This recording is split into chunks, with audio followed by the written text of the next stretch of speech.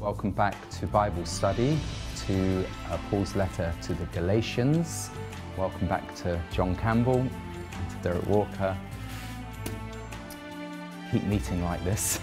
It's a real blessing, really enjoyable. I'm going to read from Galatians chapter 3, verses 1 to 9, and John will pray. Thank you. O foolish Galatians, who has bewitched you that you should not obey the truth, before whose eyes Jesus Christ was clearly portrayed among you as crucified? This only I want to learn from you. Did you receive the Spirit by the works of the law or by the hearing of faith? Are you so foolish? Having begun in the Spirit, are you now being made perfect by the flesh? Have you suffered so many things in vain, if indeed it was in vain? Therefore, he who supplies the Spirit to you and works miracles among you, does he do it by the works of the law or by the hearing of faith? Just as Abraham believed God, and it was accounted to him for righteousness. Therefore, know that those who are of faith are sons of Abraham. And the Scripture, foreseeing that God would justify the Gentiles by faith, preached the gospel to Abraham beforehand, saying, in you all the nations shall be blessed. So then, those who are of faith are blessed with believing Abraham. Thanks, John. Heavenly Father, we thank you for your word. Dear Father, we ask now, Lord, that you inspire us by the Holy Spirit, Lord, and lead us into all truth. Help us, Lord, here in the studio to handle your word diligently and faithfully and truthfully and honestly. We can only do that, Lord, with your help. Father, we want to glorify you. We want to glorify the Lord of all creation. We want to be in awe of all that you have done. Help us, Lord, to handle this vital epistle, Lord, so that lives at home are changed, Lord, that indeed our own lives are changed by the wonderful truth contained within this. Open the eyes of our understanding, Lord. Enlighten us, we pray, in Jesus' name. Amen. Amen. Amen. Wonderful. Yeah, I'm recalling a writing, or just a little phrase from F.B. Meyer. I don't know whether you know some of his wonderful books, but he describes how sometimes you can have clouds at sunsets, and it's all a bit of a mishmash, and then suddenly the light sort of alights, as it were, on one cloud, and that cloud suddenly appears really stunning. Yes. And I find sometimes when we're reading the scriptures, you're reading and it all looks a bit cloudy, and then suddenly there's a flash on a verse that you've probably read 100 times. And I think that's what's happening with our readings in Galatians. And I remember Gordon in the early Bible studies, he would say, Tim, what nuggets have you got today? And I think the Lord just literally, shows us these insights. Even though it seems as though Paul is sort of layering, and labouring the same point. Actually, there are new angles and perspectives from the cutting of the diamond that we can see. And on that note, I don't want to over-promise what we're going to get from this Bible study, but it's a well-known phrase, isn't it? You foolish Galatians, who has bewitched you? And there's, of course, a background to it in chapter 2, which John is going to tell us about. Well, it is. We have to realise that this is. We've started in chapter 3, verse 1 today, but it is continuous prose, and so it hasn't. He hasn't suddenly dropped what he was talking about before and starting on a new argument. Having presented the gospel in chapter 2, he's really stood his ground on the veracity of the gospel. and is so concerned about what's happening in the Galatian church, what's happening to the weaker brethren, how they're being seduced by these false brethren that he says are being called in. And the very truth of the gospel is being corrupted, he tells us. He starts talking about that early in chapter 1. This corruption, this perversion of the truth. And I think we talked about this when we were back in chapter 1, how that word that's translated perverted means actually sort of being turned back on itself and twisted. And Paul, of course, is very concerned. He's wise enough to know that human nature can latch onto this sort of thing very quickly. And if that happens so early in the church's life, then the church was doomed. So he knew what his mission was, he knew what the Lord had called him to, and he was, I say he was fearless. I don't mean that he wasn't fearful. He probably was fearful at times, but he was fearless in prosecuting what the Lord had called him to do. And so when he realizes what is going on and he realizes how it's happening, this almost seems like a rhetorical question. Oh, foolish Galatians, who has bewitched you? Now, people can get very excited about this bewitchment and talk about witchcraft and everything like that. Of course, at one end of the spectrum, that's true. But he's actually talking about who amongst these people are you listening to? Who's getting your attention here? Who's bewitching you and leading you astray? That's really what he's talking about. And so he said, oh, you can hear the frustration in Paul. Oh, foolish Galatians. Yeah. And I don't want to run ahead because you asked me to set the scene here, but this word that we read as foolish, actually it means there's a sinful negligence on your part of not engaging your brain in order to see what's going on. That's a good way to put it. Well done. Excellent. Keep setting the scene, Derek. Well, the immediate context is the previous verse, verse 21 of chapter 2. He says, I do not set aside the grace of God, for if righteousness comes through the law, then Christ died in vain. So again, there's a reference to Christ's death. And in verse 1 of chapter 3, he kind of puts the antidote to the error as the crucifixion. So he's putting the crucifixion dead center of this. So before, for instance, in verse 16, he's been talking about justification by faith. That's how we're saved, through faith alone, in Christ alone, not by the works of the law. And he's ramming that. I think Luther said he's banging our heads with it, by the repetition of that in verse 16.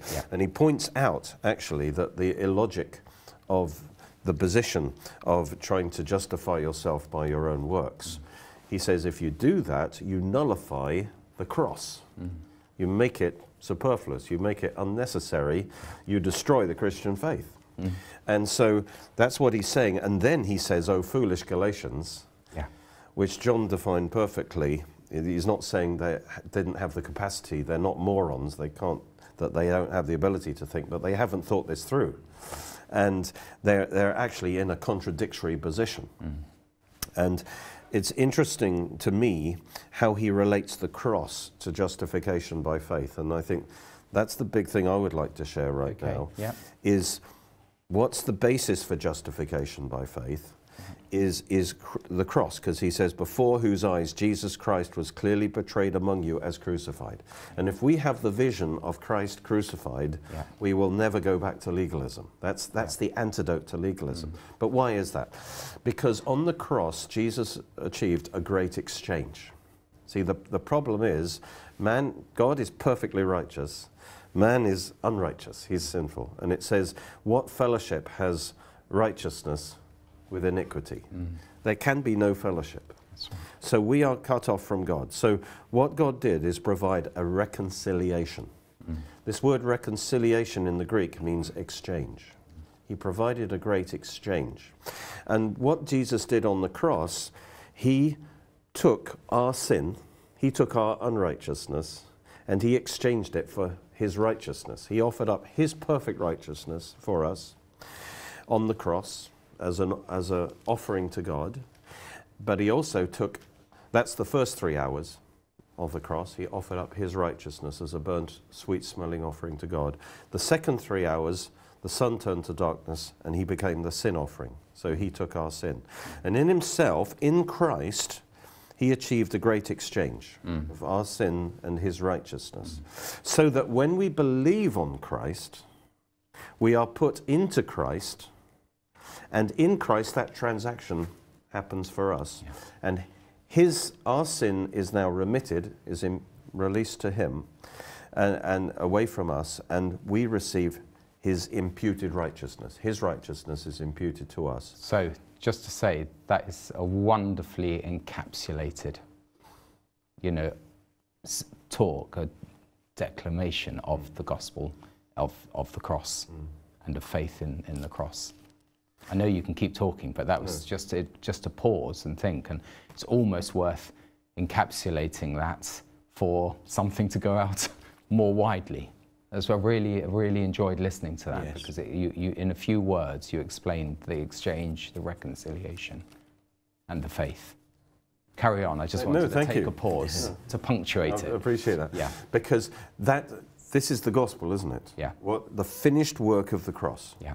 So once you understand that, and then that righteousness, the moment you believe, that righteousness of Christ is imputed to you, and on that basis, God declares you righteous. Yeah. Not just forgiven, but actually righteous. So that's, I'll bring John in there. That again, you need to pause.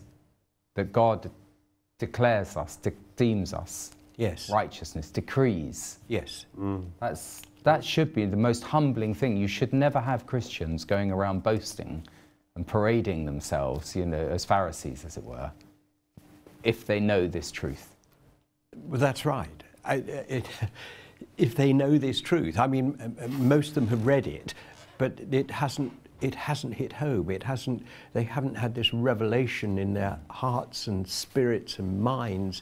Their minds are not being renewed to this truth, which is desperately sad.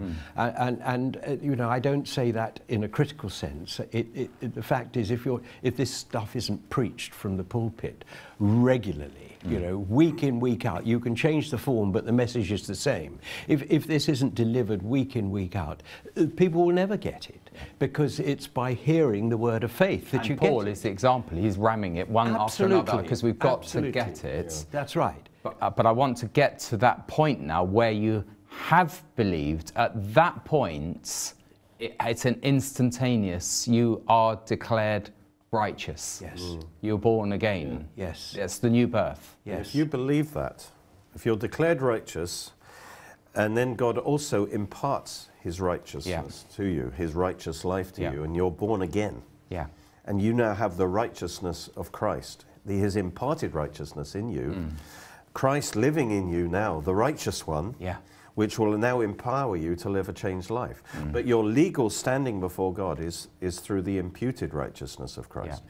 And the thing is, I think partly what Paul is saying is, once you got the revelation of that you are now justified, you are righteous in God's sight, there is now no condemnation in Christ Jesus, then that kills legalism in you. Because legalism is, you're still trying to get righteous. You're making the efforts in your soul and in your efforts, and you're denying the cross when you do that. So if you have once we really get that revelation, we will relax on the inside and rest in the finished work of Christ, that we are accepted by God. We are righteous before God.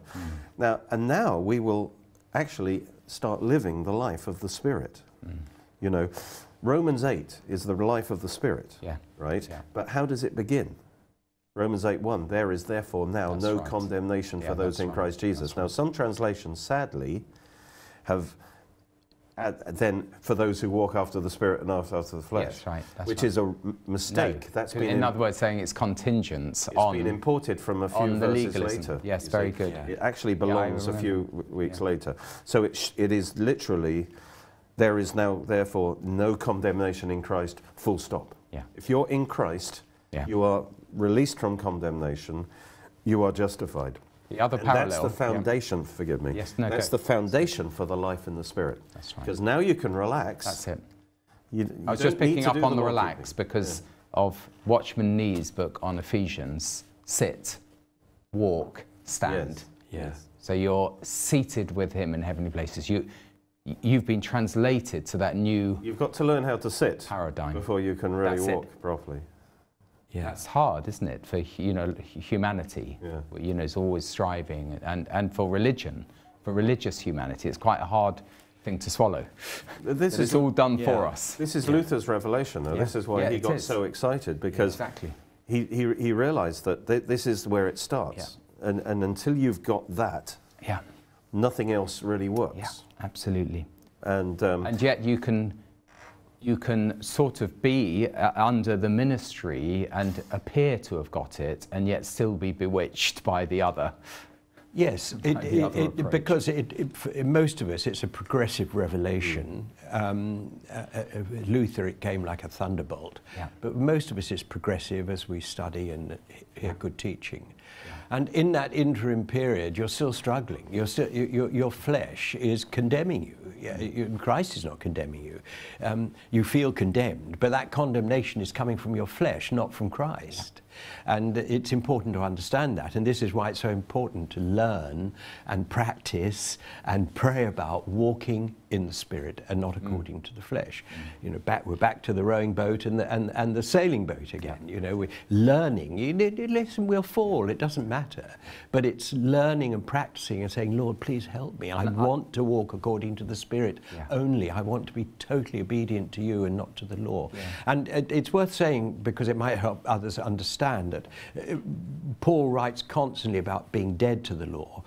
What it really means is being free from the law, being free from the accusations and the demands of the law. You're free from them. Absolutely, they don't apply to you anymore. Yeah. That's what he's saying. Very, very, it's because if you've died with Christ, you're no longer under the jurisdiction of the law. That's right. You're in a different jurisdiction altogether. But that's the irrationality he's talking about. You foolish Galatians, he's saying you're being irrational. You're not thinking this through. Yeah.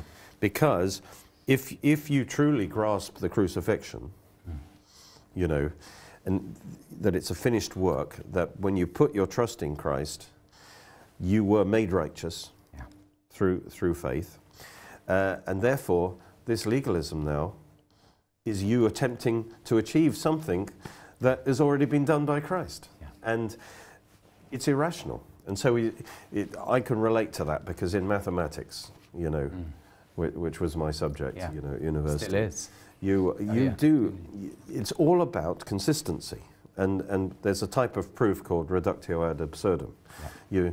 You say, okay, let's assume a certain premise, and then if you can argue it through to a falsehood, that premise is wrong. That's right. And that's what Paul is doing, and think it through. Yeah. If Christ is truly crucified, you're already righteous. Yeah. So why are you trying to buy into the thing that you're not righteous and you have to achieve it by your legalism? Yeah. And he says that that's absurd. That's right. So there's a dimension here which is there in Romans 8, and that is the receiving of the Spirit with a capital S. So, and he's saying, did you receive the Spirit by observing the law?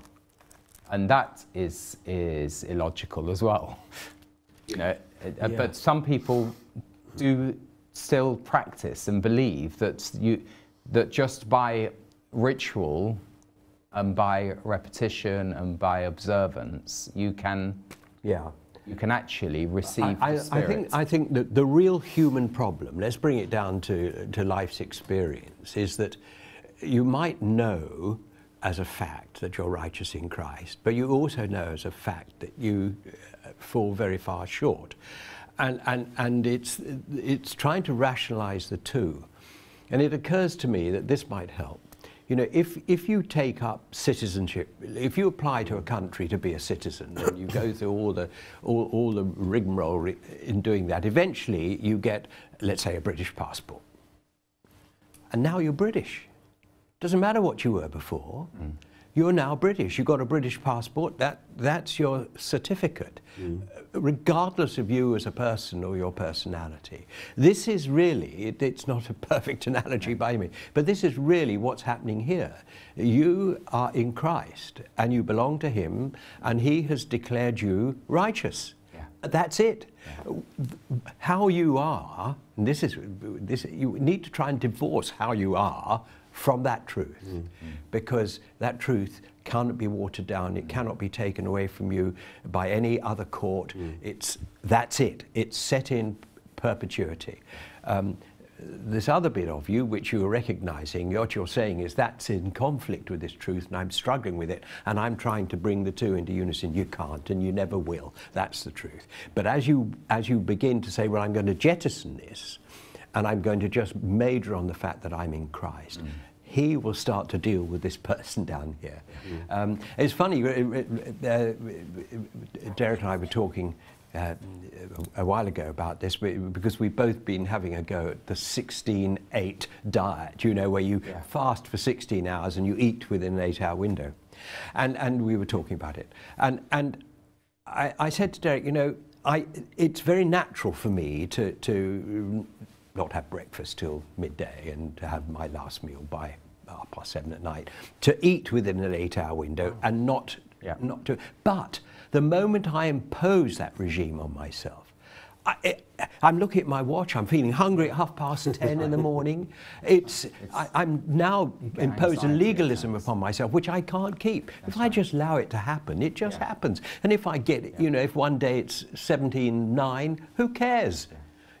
So this is what I want to explore, because you know, it seems you're more analytical than me, but it seems as though this is the first time in the whole of this letter that Paul talks about the Spirit, which is not something that's conjured up by us. We received the Spirit. Yes. We at that moment of faith in this truth of the crucifixion and the great exchange, and the sacrifice and the whole story of the crucifixion, but by the way, and the resurrection, because I see from Romans 10 it's very clear that it's believing that God has raised him from the dead and you will be saved. But something happens at that point when someone is born again of the Spirit. And again, it's beyond looking at your watch and trying to do anything. You suddenly receive the Spirit. So Paul is talking about those who have received the Spirit. And that's talking about at the moment of salvation. Yes. So, but they are spiritually alive at the point that Paul is writing these very hard-hitting things. They are born again. They are born again. Christians, you know, spiritually alive. They have the new birth, and yet they can be bewitched. Yes. Yes. Yes. Which we spiritually alive. But I just want to go to that point, because you've encapsulated it so beautifully about the great exchange. This point that someone is born again. It's not a process, is it? It's absolute moment. So it does about 40 things in that moment of salvation. Oh, well, let's go through the 40 things. I can't remember. No, okay. No, but that's quite something. There are two fundamental things that happen together. Yeah. And I think it helps to understand there's so later on when we talk about the blessing of Abraham, that blessing includes two fundamental things. The first is the legal aspect, and it's in the famous Habakkuk 2:4 verse as well that's quoted as the key verse really from the Old Testament, which is the righteous by faith shall live. So you've got two things here. You've got the imputed righteousness of Christ, which is the legal side, and you've got the imparted righteousness of Christ, or the life of Christ, which is given by the Spirit. So the moment you believe, you are put in Christ. The first thing that happens, but it all happens in the same second, but logically the first thing that happens is the imputed righteousness of Christ is given to you. And that is positional truth. That is done deal. You are then justified on the basis of that. And on the basis of that justification now, you are also connected to the life of Christ, the Spirit, in that very same second, because God isn't bound by time. No. In the same second, on the basis of the imputed righteousness, he now gives his Spirit. Yeah. So the blessing of Abraham is first of all justification by faith, and secondly it's the impartation of the Holy Spirit. The Spirit comes inside you, he recreates your spirit, makes you a new man, but the old one's been crucified with Christ, So all in that split second of trusting in Christ, even if you don't understand all the ins and outs, God does it for you as a gift of grace. Yeah. And now you have the Holy Spirit, and the Holy Spirit brings you into fellowship with God. And Jesus said, knowing God is eternal life, John 17:3. Yeah. So the blessing is legal first, the foundation, and now we come into fellowship with God. Relationship, whereby the Spirit testifies with our spirit, whereby we cry, Abba, Father. Exactly. So suddenly we are part of the family, the spiritual family. We're spiritually alive, and we are born again. But for different people, it is experienced in a different way. Some people, it is an absolute transformational moment and a wonderful, exhilarating experience. Then for others, it's a sort of gradual appreciation of what has taken place. Exactly. But you are fundamentally different. Yes, in your spirit you are. You see, in your spirit, but that has an enormous impact on your... Then that begins to affect everything else. Yeah. Your desires and your thinking, and it is a process then. And it really helps to understand that there are two realms of truth. There's positional truth that John was talking about that doesn't change. And then there is experiential truth, right? So for instance, by virtue of my birth, there are certain aspects positionally true about me. I'm a man, all right? I can't change that. All right, I have blue eyes, and other aspects of me, are true because of my birth, and that can't be changed. Even if I have the worst day in the world, I'm still Derek. I'm still a blue-eyed man. You know what I mean? That's positional truth. Now, but justification is positional truth. If I have the worst day in the world and I sin, I really let God down, I'm still righteous in Christ because it doesn't stand on my performance.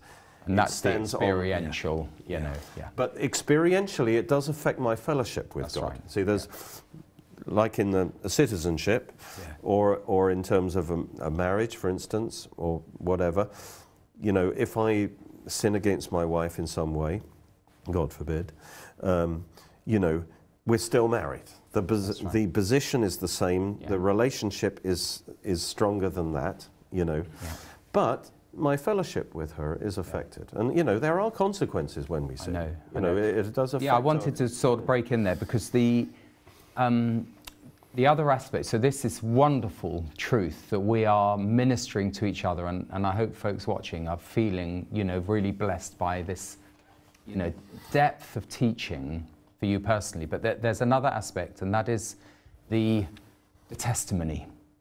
Because, there are plenty of people flying around, in the Western world, let's say, who are born-again Christians, who say, I'm a born-again Christian, do you know what I mean? Who don't have the testimony. And there's a danger, isn't there, that it becomes a term rather than a truth within someone. Yes. Because this could all be theoretical. And I want to try and distinguish between the theoretical and the life-changing testimony. Well, yes. We have a real problem in the Western world because we're Christianized, we're Christendom, and there's a lot of people, and within evangelicalism as well, where there's a lot of people who are in the crowd, as it were, who are going along with the club jargon and not really grasping it. No, that's right. So the positional truth remains true for all of them if they're genuinely born again. But the experiential truth is devoid in many cases, and it's easy to understand why if you're moving in certain groups. If you're looking to science, to education, to your own intellect, to medical advancements, if you're looking to all these things as the sources of truth, relationships. That's right. These have really got nothing to offer you in terms of eternal truth. But you're looking to all these, and you would simply say, "Thank you, Lord, for my medicine, and thank you, Lord, for this and that and the other," and that's okay, But you're not looking at the cross and what was achieved there, and you're not looking into the scriptures to see what the Lord says about you and how he now requires you to behave. This is post-salvation. He requires a certain standard of behavior from us. See, I just wonder, John, whether, because I like us all, we yearn for revival. Yes. I do. I yearn to see, you know, that our nation, you know, to move across the world, as Phil Potter used to sing. Oh Lord, I long to see you move across the world. Watch your spirit set creation free. But there's something missing because we're not seeing revival. And I wonder whether actually folks have sort of had an intellectual assent to the gospel, but never. That life-changing heart belief in your hearts is missing. So therefore we are, we're speaking truths, but many folks who are going around, and I don't want to be judgmental, God judges, he judges the thoughts and attitudes of the heart, but many folks are going around with the checklist or the statement of faith or something else, but actually that critical first point of genuine belief that puts you in the position of being born again is actually missing. And that's my only explanation for why we're not seeing the fruits of it. And I know there's a lot of theories about, oh, some backslide, some, you know, and you're not persevering in the faith and things like that, but there's something missing. Otherwise, it would be explosive, would it not? It would just absolutely wipe out all the other flim-flam of the modern world. You know, people who are absolutely I think your born analysis again. is probably right, but I don't think the Lord has been caught out by it one jot. No. Which is why he Lord, forgive me for telling you, saying why you do anything, but I'm just drawing some conclusions from what I know. If you look at the history of revivals, particularly in the last 200 years, you know, it's one of the things that is a common occurrence is that people in a meeting in a church or wherever they're meeting together, and the power of the Holy Spirit comes upon them and they land on the floor weeping, calling and being repentant. And that's just the grace of God. Suddenly they realize who God is. It's not that they weren't believers, it's not that they weren't saved beforehand, but they've come face to face with what they've been saved into. And I don't, unless God strips away the layers of the you know, some people don't have that experience because their life's experience has damaged them so much that they're just incapable of acknowledging that truth. See, our question, are they saved? And I know I'm being maybe pushing well, it's a especially the question, leadership of the church, because there's something missing. See, what Derek leads the church and preaches and teaches, that for me is a dynamic expose of what is there in the gospel of the cross and salvation. And yet their lip service is paid to this in all the homilies across all the established churches, but they are literally dying on the vine. And well, I mean, who knows whether preached with real conviction. It has to be preached with conviction. See, if you go through a salvation experience and land up in a church which doesn't take you from that point further, but is just, you know, what I say, it's spiritualizing what the Chancellor said last week, which is what happens in many churches, then you're never going to grow. And all that will grow is calluses on your heart, because the devil will come in and do his own planting. And so it will appear, you know, in many of these people, but they're not saved. But the Lord knows. That's right, he does. But the Lord knows. It's very important for people to know, folks watching, it is to know that they're born again. I want to get to that critical point, because that is that's game, set and match at this point. I mean, in some circles this is quite a controversial point to make, but I do believe a fault is a lot in the preaching. And the last few years I've come to realize that we don't preach strong enough that in part of saving faith is, and I'm not saying you have to be perfect in this, but there has to be a submission to Christ as Lord. You know, that faith is a commitment of the heart to Christ. You trust in Christ for your salvation, but you have to surrender you have to give your heart to Him as Lord. Now, some people think, oh, I believe, you know, they have a mental assent. That's it. That Christ is the Saviour, you know, and they would say, yes, I agree mentally with that. But they truly have not given their heart to Christ. So they might have even said a sinner's prayer, but they haven't given their heart to Christ. And they might not be born again, and that might be why their life hasn't changed at all. You know, so there is the possibility, as I think you were hinting at, that they're not actually born again. And the Bible does say, you know, you need to make sure that you are in Christ. But having said that, I don't want people to come under condemnation if they're not, if they're not Mr. Perfect Christian. No, but that it's just mean, that, you know, it's so Paul so passionate. It's in Corinthians where I implore you to be reconciled to God. I mean, if hell is real, if it's real, we want to get this right. We don't want to have a sort of cheap, superficial entry into the Christian club. And we want people to be born again. Yes, but of the Spirit. We do, and I think Derek is absolutely right. I stand shoulder to shoulder with him on this. I think the problem is in the preaching. Yes, and because that's what changes people. It's the word heard in faith which changes you. And if you're not hearing that, I mean, look. Paul is the perfect example. Look at his passionate preaching. Exactly. But where do you hear stuff like that? I know. I don't, and it grieves me so much. What caused the Reformation, right? It's Luther and others preaching of Galatians. Yeah. And it was preaching it, as you say, with conviction. That actually turned Europe around. I mean, that brought more than revival, reformation. Yeah, you know? yeah, that's what's missing. The power's in the Word. That's what's the gospel is the power of God unto salvation. There's more passion, isn't there, in other movements? Yes, it's not in the there are mass movements, petitions, and all sorts of passion. Yeah. But there's not passion in the pulpits. No, generally there's speaking. not, and it isn't the individuals. You're right in your analysis of what you see. You're right, but the Lord holds the pastors, the shepherds, to account. And if they're not doing what they're supposed to do, they're going to have to answer to Him. I'm not saying they're not saved, although I believe a lot of them aren't. No. Because they couldn't say and do what they say and do if they were saved. Yeah, that's right.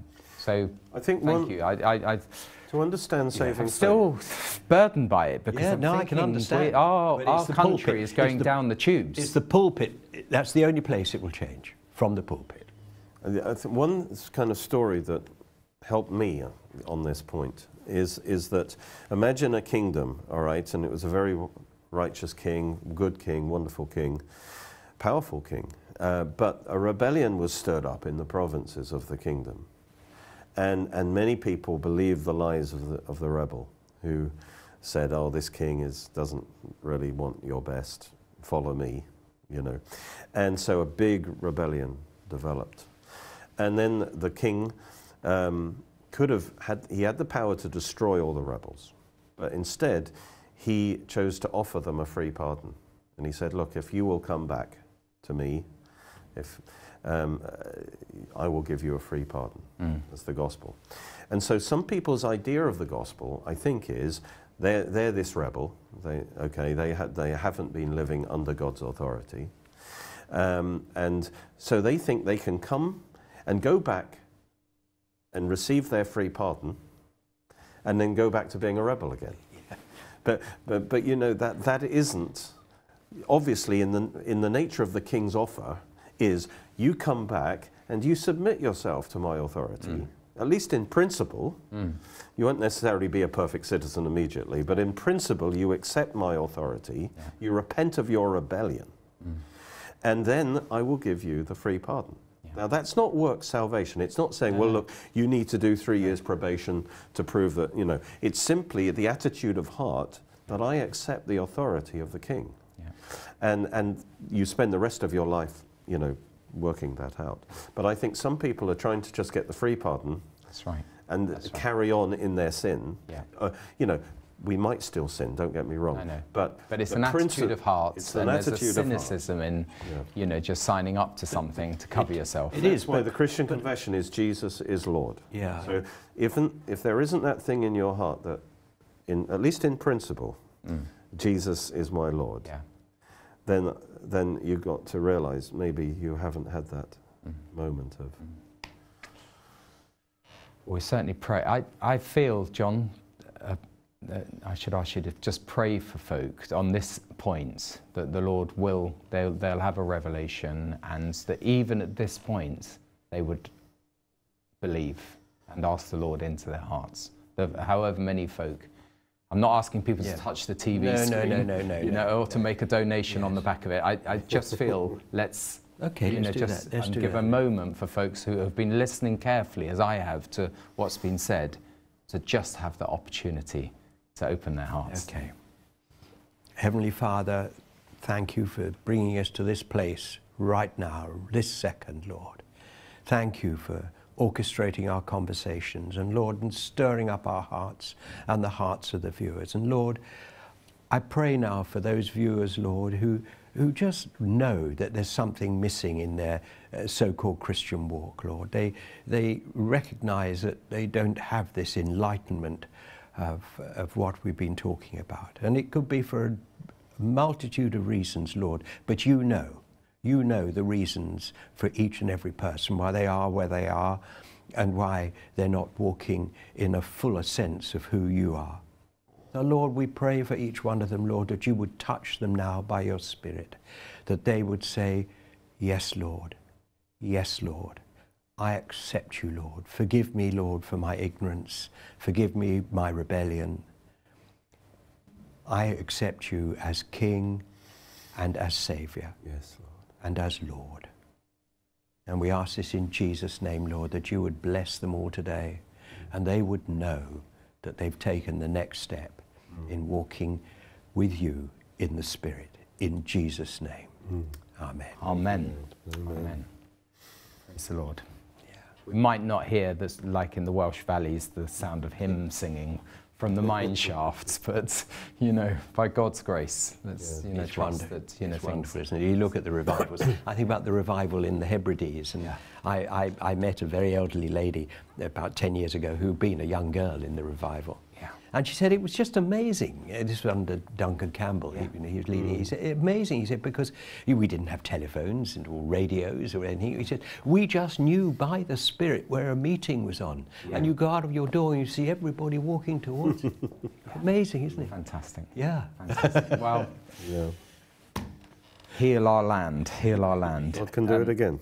Yeah, absolutely. Yes. So that sort of all came from the receiving of the spirits in verse 2. I'm waiting for someone saying, no, we haven't quite finished verse 1 yet. But you read my mind. Come on, well, I just wanted to point one little nugget out, which was the when it says crucified, and in chapter 2, verse 20, I have been crucified with Christ. That's in the perfect tense in the Greek, which is a significant tense. I mean, the normal one is aorist, which simply means this thing happened. It doesn't give any details. It just happened. The perfect tense is always interesting when it happens, because it means it's something accomplished in the past with ongoing consequences. Okay?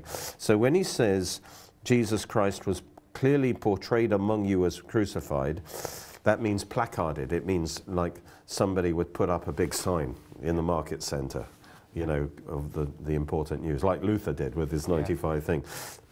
Presented publicly. He said, I presented Christ crucified, and it's not just the fact that 2,000 years ago he was crucified. This crucifixion is relevant now. It has ongoing consequences. In other words, the offer of righteousness that flows out from the cross is right now. And if you've accepted Christ, it means that effect of the crucifixion is yours right now. You have the righteousness of Christ. You can come to God as the righteousness of God in Christ Jesus. And your sins are forgiven, and you are no longer under condemnation. And you have the Spirit. Because of that righteousness, you have the Spirit. And so it's beautiful, really, that the crucifixion is not just 2,000 years ago. It's changed our very state of being right now. And that's the revelation that Paul is saying, look, if you can just get that revelation, you'll leave legalism behind. Legalism can't be true if you understand the crucifixion. Wonderful. What I love about this Bible study is that you can go down a rabbit hole of negativity, but we're not. We're actually, it's giving us a platform to speak such wholesome truths about the gospel and salvation. It's wonderfully positive. And even though Paul, yes, he's berating them, it's sort of through that we're seeing the real nugget of truth, which is what we've been talking about. Can't go through it all again, but praise the Lord, praise the Lord. And then he develops an argument from their experience. The next few verses, he's basically saying, okay, the crucifixion contradicts that position. Yeah. Yeah. But now he just points to their own experience. He says, look, how were you saved in the first place? Was it, you didn't get there by being circumcised, by taking on the law of Moses. You received the Spirit. You got saved through the hearing of the gospel. And so he's getting them to, again, he's saying, you're foolish. You haven't thought this through. Think about it. How were you saved in the there's another first side place? to it, is that, the whole culture was observant. So, if it's observance that's the point, then that's where then everyone is saved, as it were, in their observance. And you can imagine how threatening this actually is to that whole culture, which is on the other paradigm, which is observance. Yes. It's really important for the whole culture to see the distinction of. I would say it's not, I understand what you're saying, but I think that's a worldwide problem. Yes. There are different cultures, but all of these cultures are observant to their own culture and honor their culture, and it affects the way they behave as societies and as individuals. And that is always a problem. Always a problem. And this is the only answer. There is no other answer. And it isn't saying, because people get offended and we don't want to offend anyone, it isn't saying that your culture is rotten or your traditions are rotten or your observances are rotten. There's no way to the Father. Absolutely, it is no way to the Father, because in prosecuting the way you live within your culture, you will still fall, you will still fail over certain aspects of it. According to somebody else's standards, you will fail. So we have to get away from that in order to have assurance. We need to go for this whole chapter, and indeed into chapter 4, Paul is promoting the superiority of the gospel over works, right the way through. It's vastly superior in every aspect. And he begins to do that bit by bit. He makes these comparisons, the spirit with the works of the flesh and truth against lies, and all the way through. So I think we might get to verse 5 today. Are we going to work through these verses? But we might not get to verse 9. How much do we, no. We've got about 6 minutes left. One thing just to point out in Paul's thinking, it's really Romans 11:6. Yeah. If by grace, then it is no longer of works. Otherwise, grace is no longer grace. But if it is of works, it is no longer grace, otherwise work is no longer work. I just want to point out, because it's everywhere in Galatians, that in Paul's thought, and he's absolutely right, of course, there are only two approaches to being saved, to being right with God, and that is grace or works. And so he's asking these questions. Tell me, he says, did you receive the Spirit by the works of the law or by the hearing of faith? In other words, there are only these two possibilities. It's either grace or it's works. Grace is by hearing and just receiving, believing what God has done for you, or works. And he has this contrast going throughout. Yeah, very good. By the hearing of faith, are you so foolish? Have you begun in the Spirit? Are you now being made perfect by the flesh? So he now characterizes it, the works of the law is the flesh, self-effort, versus the Spirit, which is God's grace working in us. But in his mind, it's either or. That's right. And the two don't mix. Yeah. You either have one or the other. Take your pick. And of course, one works and one doesn't work. Yeah, it's a great illustration Romans 11, because it is God's grace. Yes. He's chosen them. He has a plan and a purpose before the foundation of the earth. As you know that. Yes. It just all of our righteousness is as filthy rags. It just doesn't compare to the glory of God's grace.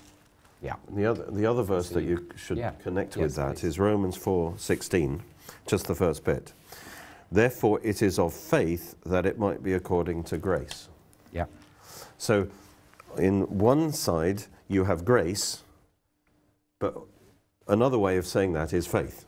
Yeah. Because faith and grace go together. Yeah. Whereas the contrasting thing is law and works, you see. So it's either one or the other. And so he's saying, did you receive the Spirit? Were you born again? Yeah. By your own efforts, by your works, by trying to be a Jew, by trying to be circumcised? Of course the answer is no. You received it, the Spirit, and obviously they had a clear experience of receiving the Spirit by the hearing of faith. So he's saying, wake up. And it is logical. I mean, if it's God's promise, that's where where's the origin? It's initiated by God. Yes. So again, how can we add to the promise? We can't. We're not. It's not our promise. What kind of promise is it for sinful man to a holy God? What can we offer from? It's like trying to lift up, somehow lift up your feet by your bootstraps or something. Yes. You just don't have the capacity to do it. No, you don't. But every other experience in life leads us to believe that self-improvement is upon us. And so it's very difficult to translate. I think, the Bible uses the word all the way through, but I think the word faith can be problematic to some people because they don't really understand what it is, and they think it's something they've got to work at, and they think, I'm falling short here. I understand this grace bit, but I don't understand this faith bit. But it's just simply believing. Just believe the Lord. That's it. That's faith. So hearing by faith is hearing and believing. I believe it. It's as simple as that. And folks need to be... Trusting. So obviously those in the sort of the rational camp say, try to portray faith as unreasonable. But actually, it's emotions that are unreasonable. Faith is based on, we've been talking about, the finished work of the Lord, the facts. There are facts there which are immovable. I think C.S. Lewis sort of writes a little bit about this. And it's your feelings that are volatile, but the facts stay the same. So if you have faith in the facts, it is not fantasy. No. It's reasonable. Yes. Right. It's just you're not being persuaded. And I think many people who say they are being rational and reasonable are actually being persuaded by their feelings. Well, they are. No, they're not actually because the Scripture says that their minds are at enmity with God, and therefore they're unable to take the facts. I mean, in secular facts, we can take facts, we can think critically and come to a reasonable conclusion. Somebody else might process them another way and come to another conclusion, and then you can talk about it and argue it and come to an agreed solution. But if you're only going to rely on your emotions and not on your ability to think critically, you won't arrive at the right conclusion. And I think some people are blinded to the facts. Yes, that's right. They can't see them. Praise the Lord. Thank you very much. Okay, so we're down into the last minute. There's so much in these just couple of verses at the beginning of Galatians 3, and I hope that it's been a blessing to you, because it has been for me. We have a faith that's rooted in the promises of God's word, by His grace, by His initiative. We believe and we are saved. And I hope that you will enjoy the spiritual journey with us as we go through further in chapter 3. Thank you.